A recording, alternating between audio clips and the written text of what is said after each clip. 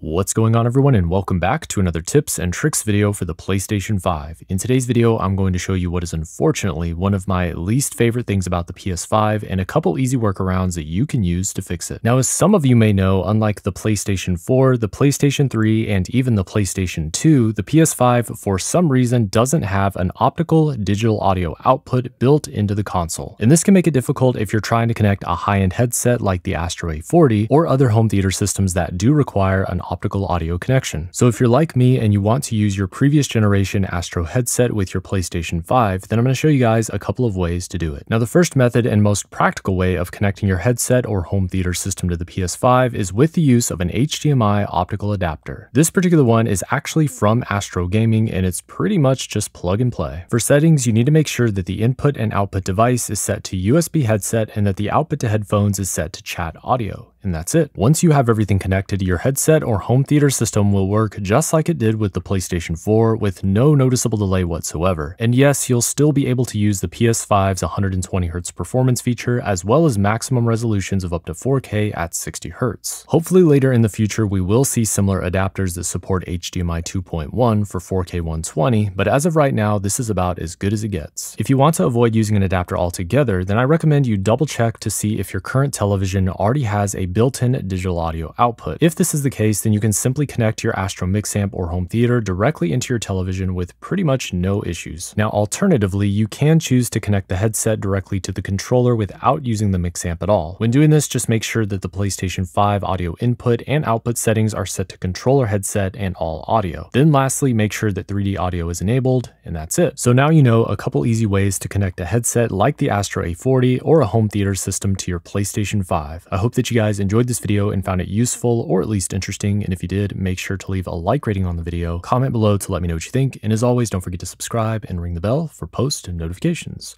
I'll see you guys in the next video. Peace.